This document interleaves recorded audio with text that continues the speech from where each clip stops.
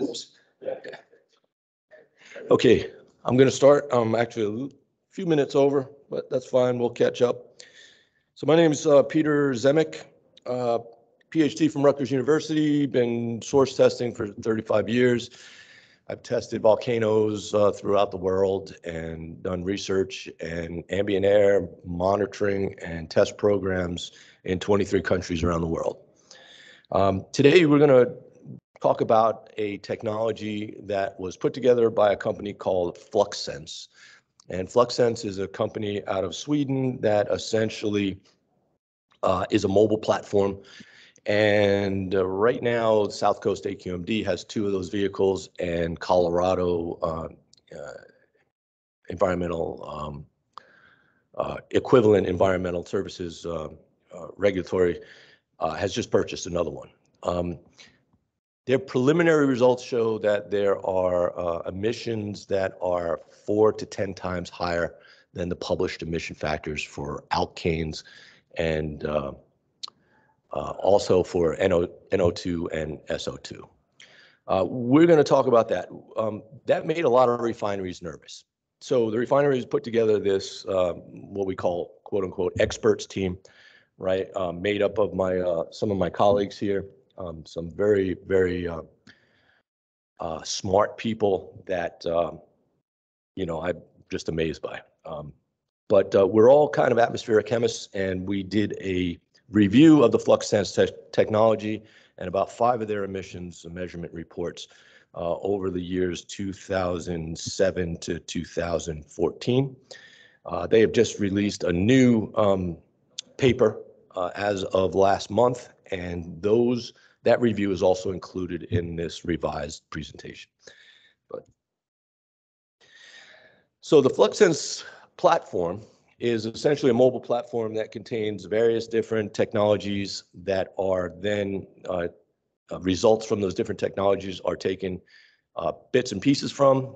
They're plugged into a model, and that model is then generates emission factors, and those emission factors are being used by regulatory agencies to look at whether or not refineries are over-reporting or under-reporting their emissions. What the general consensus is right now is that the Flux is showing emissions that are 4 to 10 times higher than the published emission factors. So obviously, refineries want to look into this and find out what's going on. And so we're going to discuss some of those findings here.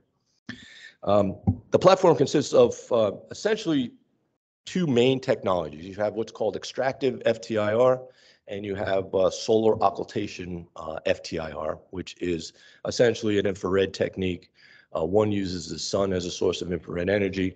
The other is an enclosed cell that's open to the atmosphere and has a fixed path length. The other is ultraviolet differential optical absorption spectroscopy, otherwise known as UV-DOAS. It's an ionizing radiation. And again, it uses both a ground level fixed path length, and the other one actually uses a column measurement, which uses stray ultraviolet light from the sun to measure a column of air from the ground or wherever it's deployed up into the stratosphere. All right, we're going to talk about those technologies. All right, these are the essential emission factors for refineries for alkanes, NOx, and SO2. And here you can see the orange bars or the orange squares represent the published emission factors that have been used by refineries over the last several decades. And the blue boxes represent the new emissions that are calculated using the Flux technology. So here for alkanes, you can see we're about almost 6 times higher than published emission factors. So the question is why? Why is Flux reading so much higher than the published emission factors that are primarily based upon empirical measurements of direct measurements of particular compounds? On the bottom 2 graphs, you represents NOx and SO2, which NOx is a little lower than published emission factors, and SO2 is 1.5 times. So people are not really questioning the NOx and SO2, but they are questioning the alkanes. Okay, now why are refineries nervous? Refineries are nervous because if you have 4 to 10 times higher emissions than you actually thought you had, this might put you into what's called Title V major source classification. And if that happens, which means that you have emissions of over 10 tons per year of one particular hazardous air pollutant or 25 tons per year of combined hazardous air pollutants, you become classified as a major source of emissions. And that changes the whole regulatory outlook for your organization, where it means lots and lots of more testing and lots of more record keeping and reporting. It also means you open yourselves up to a lot of negligence and lawsuits by community groups and others, other receptors around the facilities. Now, I do want to mention that in Europe, this technology has been accepted, at least in its draft form right now, and a new environmental European standard has been published in draft form known as CEM 17628. Which was actually just released in April of 2022, right? And the title is Fugitive Diffuse Emissions of Common Concern to Industry Sectors and its Standard Methods to Determine Diffuse Emissions of Volatile Organic Compounds into the Atmosphere. This is essentially a guidebook that tells you how to use this technology to reduce your uncertainty down to levels that would be acceptable by regulatory authority. Now, what that means is a can of worms, because just because you're looking at uncertainty does not mean you're actually looking at the bias from the measurement. Uncertainty and bias are two different things, and we'll talk about that in a minute. So the questions that were asked by the panel, the experts panel, was what is the total random error for this methodology, and whether that or not that error can be measured, or whether it could be modeled. Well, and that of course means whether it's a Gaussian distribution or whether it's a skewed uncertainty or bias. And again, when we talk about bias versus uncertainty, uncertainty is essentially, you can think of as the error associated with generating a theoretical concentration or measurement. And that uncertainty is measured by a bunch of different things. In other words, the accuracy and the precision of the measurement method that goes into the uncertainty. And the uncertainty can generally be described as a square root of the sum of the squares of the errors, right? When you talk about bias, bias is a little more difficult in that bias can be hidden, meaning that say you get a cylinder, you order a cylinder from a vendor that says plus or minus 5%, and you measure that cylinder later after you use it, and you find out that it's actually off by 30%. So the uncertainty is plus or minus 2% because that's a measurement, but there is a systematic bias in that cylinder, and that systematic bias will translate through the entire calculation process, especially when you're using a model. And we're going to discuss some of these things. So we wanted to try to determine whether or not the uncertainty was larger than the bias, or whether there's a hidden bias that's causing these emissions to be reported that are higher than published emission factors. All right, we talked a little bit about bias on uncertainty, and there's several different types of uncertainty. I'm not going to go into that because we'll get into the weeds. But again, we talked about the bias where, you can think of it as an erroneous cylinder concentration that's above and beyond the actual published uncertainty in the analysis of that cylinder. All right, or it could be that you put HF in an aluminum cylinder and you come back 2 weeks later and there's no HF in that cylinder, yet you assume there is. Well, that's a bias, that's not an uncertainty. All right, so when we talk about the FluxSense data discussion, it's a little complicated in terms of the model that they're using. They're using wind velocities, they're using wind directions. They're calculating the distribution of wind velocities in a column measurement from up to about 40 meters high. They're making a lot of assumptions. Some of those assumptions are that the plume that they're measuring is homogeneous throughout the entire path length, or that the plume is maybe in fact might be a smaller plume with a higher concentration. And when you're using a path integrated concentration measurement, which assumes a homogeneous concentration throughout the entire path length, you can run into problems. That's some of the issues that we're going to address. Some of the other issues that we came up with were whether or not a complex terrain near multiple sources can give you an accurate cross-section of the atmosphere.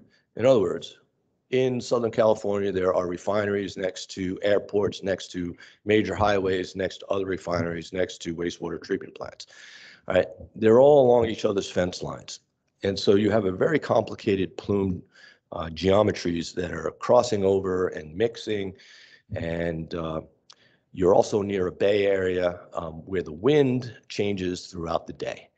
Right, so it comes in the morning off of the ocean and then tends to head out to sea in the afternoon. And this has been measured many, many times empirically.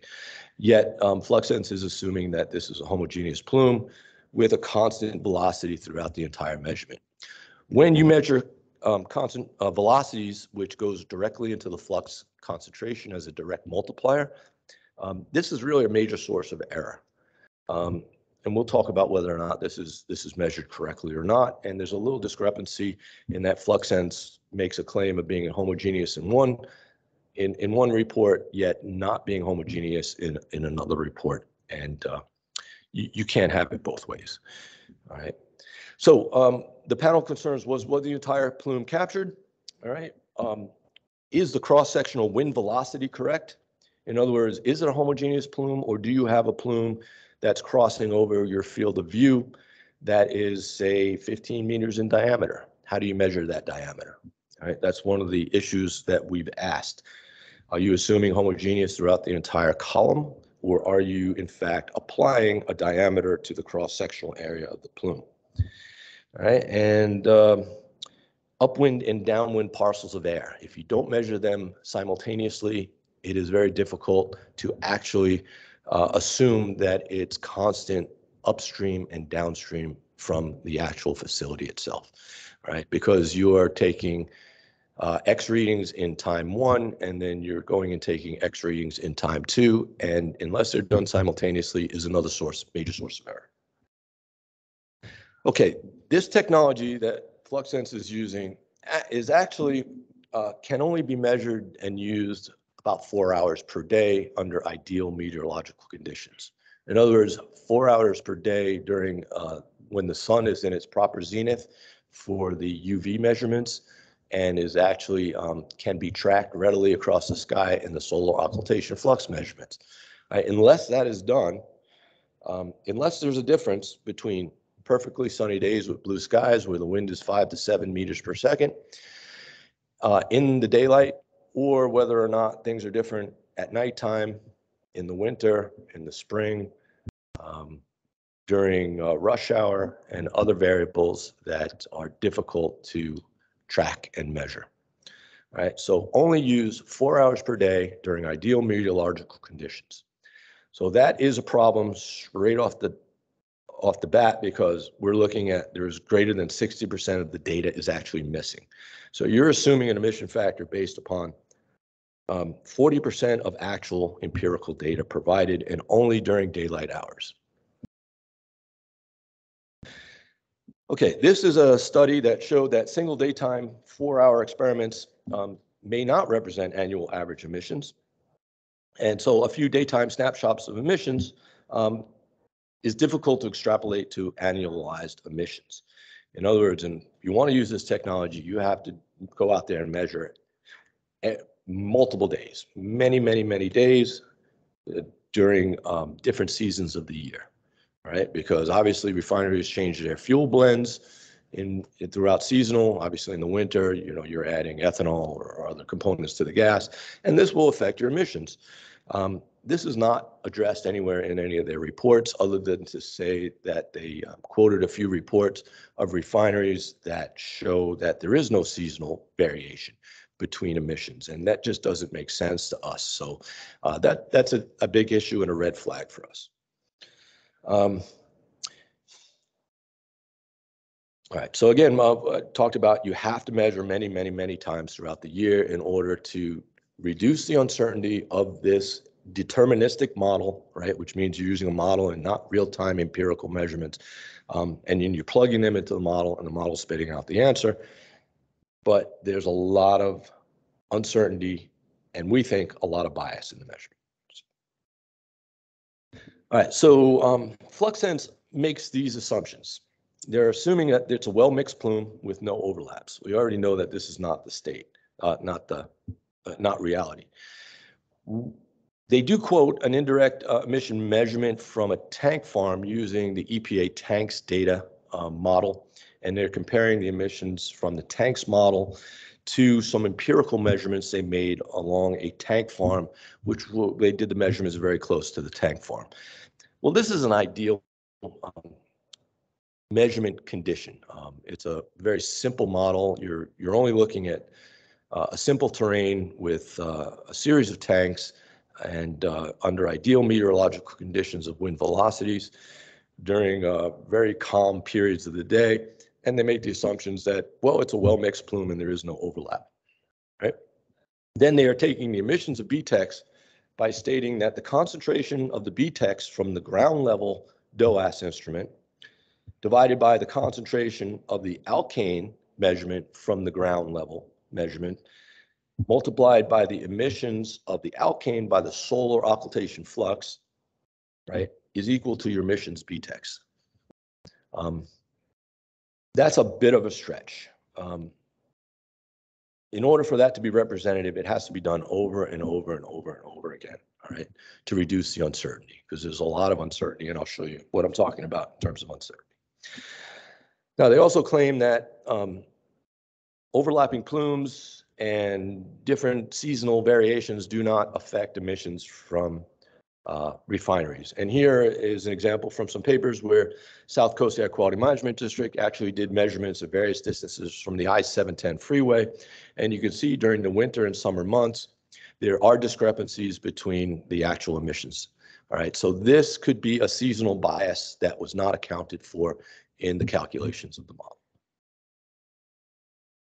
Now, FluxSense estimates, I'm sorry, this should be FluxSense. The experts panel estimated 30 to 50% errors.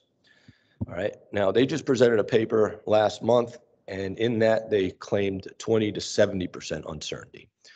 Now, that's a lot of uncertainty, but that still doesn't explain how you can be, say, 6 times higher than the emissions factors. Even if you assume the worst uncertainty, 70%, that's only a 2-fold difference. Doesn't answer why it's 6-fold difference. All right, so that's why when we talk about uncertainty and bias, we have to be careful. We think that somewhere hidden in these measurements is a bias that's not being accounted for. All right, and so we have to dig a little bit deeper, and we have to see what the Europeans actually are going to come up with now that they've accepted this draft method. And when they start publishing data, we'll be looking at that data and looking for those systematic biases that are unaccounted for presently. All right, now refineries aren't refuting that they might be higher than emission factors. They might be 2 times higher. They might be even 3 times higher, but 4 to 10 times higher. That's just a red flag that just screams more testing and orthogonal types of testing. In other words, other types of more absolute measurements, such as, say, proton transfer reaction time of flight mass spectrometry, which can give you empirical numbers in real time that are absolute in time and space, right? Other than deterministic models that use models plugging in a bunch of different variables. Right? The second major source of bias that we think might be going on is wind field magnitude and spatial variability in the neighborhoods. All right. Previous papers did not use LIDAR and SON technology. They used a bunch of meteorological stations. Right? They go to 10 meters in height. We're trying to figure out whether concentrations of pollutants are mixed homogeneously up to 40 meters high. All right? A 10-meter station is not going to do that. Their latest papers are using LIDAR and SON technology, which is much better. And everyone's in agreement that that's the way it should be done. LIDAR is really the technology of the future for doing wind velocities at various heights in 3 dimensions. And so that's going to improve the measurements, and we'll see what happens. The second source of error is the plume homogeneous? And then how do you calculate the cross-sectional area? And that little picture there, that if you see a plume moving across a field, all right, and you can actually visualize it, right, because there's particulate in there or steam vapor or something, you can estimate the cross-sectional diameter of that plume, or you can use LIDAR and actually measure it. right? They're assuming that it's homogeneously mixed up to 40 meters high, from ground level to 40 meters. And they contradict themselves. You can't have it both ways. You can either assume homogeneity and demonstrate that, or you can find a plume and find that cross-sectional area. When you do volcano measurements, it's very easy because you can see the plume. It's huge, right? But it's crossing overhead, and then you can move out of the plume and move into the plume, and then you have your differentials, right? That's much easier to do. When you're looking at refineries, that plumes are, the farther away they are from the refinery, the more mixing, the more dispersion goes on, and it becomes much more difficult to measure. Right? You also then have to do simultaneous measurements upwind and downwind from the facility, because I'm telling you, within an hour in the Southern California basin, it can change 20 to 30% easily. All right, another source of systematic bias. The other is impact of solar occultation flux spectral interference due to the variability of, say, water vapor with these empirical measurements. Now, when you're using mid-infrared measurements, which is what the FTIRs actually do, that they're using, water is your main interferent, and it's ubiquitous, cosmopolitan throughout the entire spectrum, and it interferes in every measurement you actually do. Now, there are very good ways to subtract that out, but none of that data is ever conjoined with the actual papers that are published or presented. So how those spectral interferences are treated is very important, another source of uncertainty and possible systematic bias. Now, what is interesting is that we did find a bunch of sources of uncertainty and possible bias. However, 90% of these sources of uncertainty and bias would in fact tend to bias the emissions lower, right? So this is going in the wrong direction, which is very confusing, because by all means, this should be lowering the emissions when in fact they're still 4 to 10 times higher than published emission factors. I'm not going to run through these really quickly, but they're there, the paper's here if anyone wants to look at it in detail. But these are more negative biases, all right? Everything from linearity checks on mid-IR detectors that have inherently nonlinear characteristics, the use of glass in their white cells, and how does that affect different measurements such as formaldehyde and other types of alkanes and carbonyls, and how those spectrally treated. If you look in that bottom right hand, you see an overlap of a bunch of alkanes, which are basically just carbon, hydrogen, carbon, hydrogen, carbon, hydrogen, right? Carbon, hydrogen stretch occurs in this 2900 region of the spectrum. They're all overlapped on each other, and it becomes very difficult to chemometrically pull that out. People have been working on that for 20 years, and they have, in fact, come up now with a process that reduces this to about plus or minus 10%. So still doesn't answer the source of our issues, and it's going in the wrong direction. All right, so flux sense assumed that ground level concentrations to measure plume heights after the LiDAR was employed were uniform from the ground to the maximum plume height, which was assumed to be 40 meters, right? And we talked about how they come up with the actual BTEX measurements, which is a little shaky. And then in another paper, they say you can actually calculate the cross-sectional area of the plume. We think that this is really one of the major sources of the error, that they are not homogeneous. And I'll show you in the next slide what I mean by that. And the UV was only performed in selected zones where the zenith angle was perfect so that you didn't have stray UV light getting into the instrument, biasing the numbers. Right. Also with the solar occultation flux. Using the sun as a source of energy is very difficult because the sun is constantly moving, and there's stray light from things bouncing off of objects and particulates and other things that when they're engulfed by the instrument causes problems with the background measurement. If you have problems with the background measurement, you're going to have problems with the reported concentrations, right? So during the ideal measurement window, which is 4 hours, we think that there are problems, all right? That something's going on. Maybe there's more emissions at night. Maybe there's more emissions during summer hours where ambient temperatures are higher, so you're going to get more volatilization. And you can't make a claim that winter and summer are different. There's no difference between the emissions between them. So it just doesn't make sense. Now, when we talk about the plume geometries, again, depending on what's in the plume, the temperature of the plume, the height that plume was released, it's going to affect where that plume travels and what the dispersion characteristics of that plume are. And you can see in this on the left here, sometimes a plume might loft and you all see a smokestack when you're driving by and, you know, it's just lofting around. All right, that's ideal meteorological conditions. You can get a cross-sectional area of that. But sometimes if the wind is high, you know, that plume is folding over itself. Sometimes it's diving towards the ground. And then also the compounds that make up that plume have different densities, all right? And they have different polar,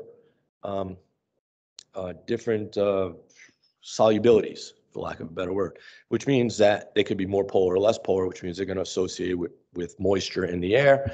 Some of them are going to stay aloft. Some of them are going to take a dive to the ground. Some of them are going to form drops and fall out and condense. All right. So without knowing what's in the plume, also becomes very difficult. So FluxSense is assuming, again, this homogeneous mixing of the plume, and we just don't feel that that is a representative measurement to be plugged into the model. And that is one of the major sources of bias here. And here's the FluxSense claim that they cite one paper that shows that the plume was well mixed up to 250 meters in height. Well, sure, that can happen during certain meteorological conditions or in certain geographic locations, maybe over a very flat terrain. But when you have a very complex terrain with multiple plumes and the wind coming off of the ocean and throughout different parts of the day, you can't assume one velocity and you can't assume homogeneity, right? So, but if you look at the uncertainties in the wind height profile, uncertainty is only 10 to 20% error. So again, this doesn't exactly explain, you know, how this can make 4 to 10 times higher emissions. However, that again, we talked about uncertainty versus bias, and this doesn't mean that the bias doesn't have a solar bias, doesn't have a seasonal bias, doesn't have a proximity to near road sources bias, and several other parameters that I won't go into, but those are the major ones. All right, so, and why do we say this? Well, here's some actual empirical data from wind measurements in the Long Beach, California area, and you can see that this is really just one day of measurements. The wind is changing direction, it's changing its intensity. It's coming in during one part of the day, going out on other parts of the day. That's going to determine, that's going to change where you're doing your measurements. Are you missing part of the plume? Are you missing the background part of the plume? Is it coming from some other source and being contributed to one refinery? When it's not coming from that refinery, it's coming from a different refinery or some other source, right? Those are not answered in the model. And that's the source of bias that we're trying to figure out. Here's another one where wind speeds and directions in the air are variable in space and time. And even over these very short distances, you can see these wind roses here. Some of them are pointing in different directions with different magnitudes, right? So that's a problem. All right, so we feel that the representativeness of the data, when it's limited to 4 hours during optimal meteorological conditions and during the day, does not represent the true emissions from a refinery throughout the entire annualized year, right? And the wind velocities were not direct but indirect, right? They weren't directly measured, they were assumed, and they were used from certain meteorological stations and plugged into the model. Whereas we really feel that you need multiple LiDAR technologies at all four corners, and there needs to be an integrated calculation process that uses those very small parcels of wind velocities and directions to come up with an integrated calculation for the emissions, because the wind speed is directly multiplied by the concentration of the pollutants to come up with the flux measurements. And that's how flux is generated. Concentration times wind speed equals flux, mass per time, through a cross-sectional area. So this is the actual model that FluxSense uses. And you can see that slant column densities for the species is very important. But you can see here's that average wind speed at plume height is a direct multiplier. And that is, we feel that is really one of the major sources of the error or bias that's going on. It doesn't mean this technology can't be used. And what they've done is really interesting work. I mean, they've really done a lot of work. And these are not inexpensive vans. These are on the order of $2 million a piece. All right. Yet we feel that they just need to take a more methodical approach to the actual measurements, slow down, and do it again over multiple days and times, right? In order to come up with that either average wind speed or an integrated wind speed that you take slices and then you integrate the concentration and the flux. All right, and then the model also falls apart if there's no wind, and this happens. Wind dies down, you still have emissions, but you have zero flux. Well, that can't be true. You can't have zero flux if there's no wind. You still get dispersion. It still crosses the fence line. So that's a problem with the model. All right. So, you know, there needs to be when there is no wind speed, what happens with those flux measurements? Are they being added into? And that could also be a source of the bias. That when the wind is not there, that they're not subtracting those emissions from the emission factors. That could be it too. We're not sure. There needs to be more work that needs to be done. All right. Now, the European method, and well, it's a 9:30. All right, we're good. Now, they understand this too. If you read that document, they understand there's a lot of uncertainty. There could be some bias. And so their answer to this is to, they've claimed that, well, they look at it and they say there's 20 to 40% uncertainty. Again, they never address the bias, they just address the uncertainty. But they say, well, we can reduce the uncertainty, the random uncertainty, by doing multiple observations per day and source, right? And you have to do at least 3 different measurement days per source, right? We feel this is on the low side. This should really be bumped up.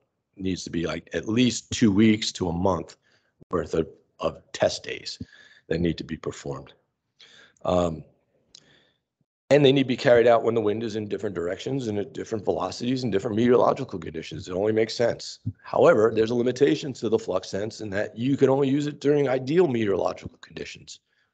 So it's a paradox. What do? You either have to bring in some other technology, do the measurements and see if they jive with what the ideal meteorological conditions are reporting.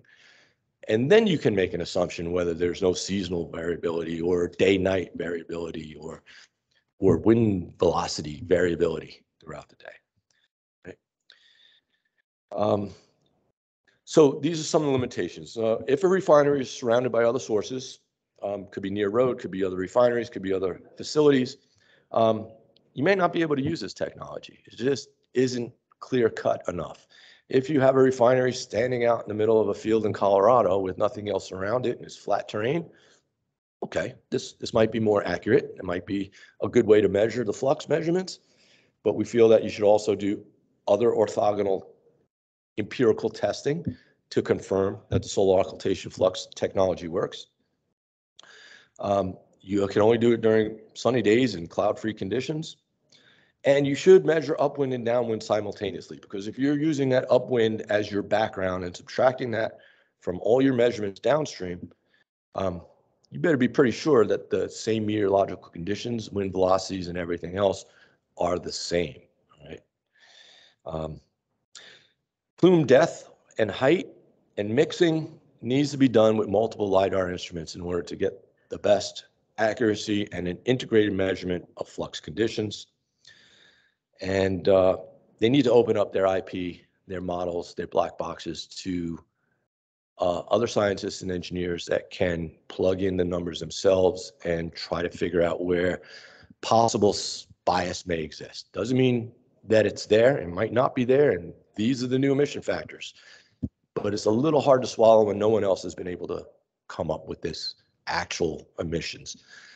And there's been a lot of work that's been done with other types of technologies. So again, we talked about the uncertainty, but not the bias was being addressed. And if you look at the estimated uncertainty, right now, this is from FluxSense themselves, right? These are all the uncertainties that are systematic and random, all right, because they replied to our first presentation, which called all of this out, saying it needs to be looked at in order to say that these numbers are correct. And you can see that this uncertainty still doesn't account for the 4 to 10 times higher emissions than published emission factors.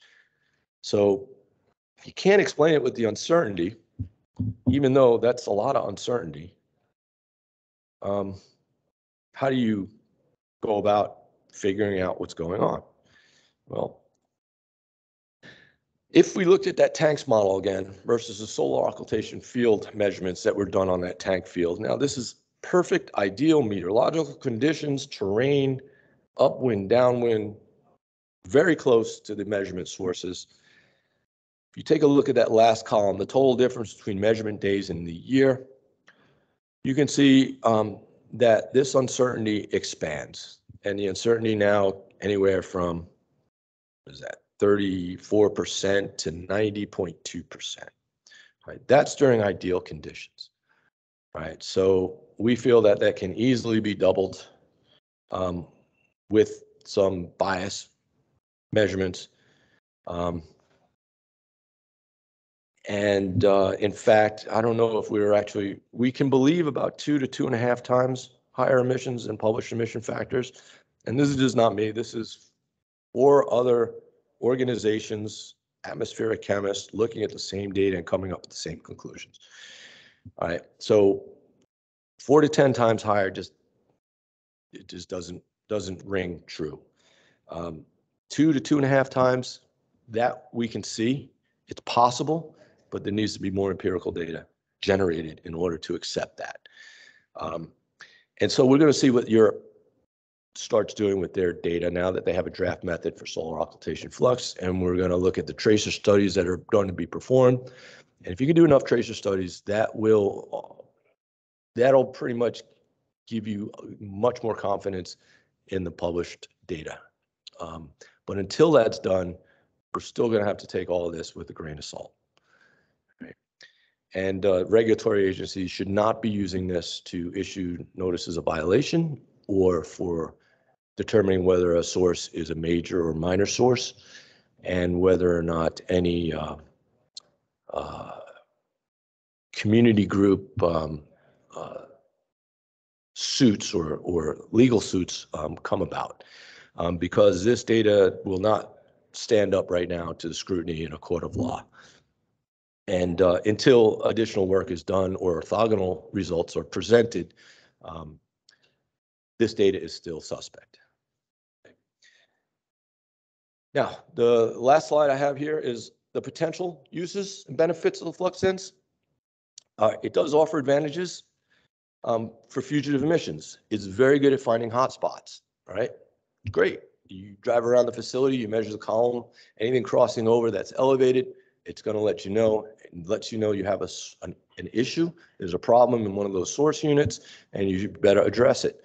So it's great at doing that. But that's a qualitative measurement and semi-quantitative. There's a much greater issue with using this to come up with quantifiable results and then applying those quantifiable results to air permits and notices of violation, right?